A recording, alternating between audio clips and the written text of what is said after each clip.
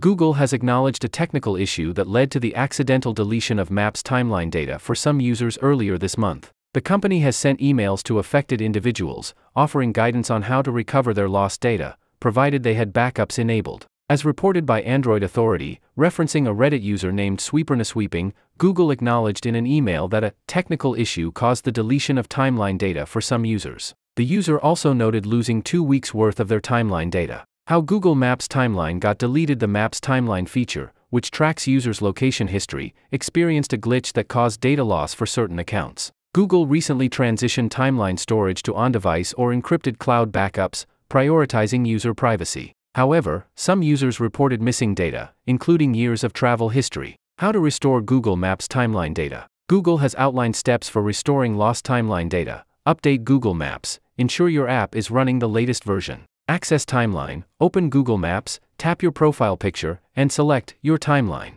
Restore backup. Tap the cloud icon at the top of the screen and choose a backup to import your data. Unfortunately, users who did not enable backups will be unable to recover their lost data. Google recommends enabling timeline backups to prevent future issues. While some users successfully restored their data, others reported incomplete backups or no backups at all.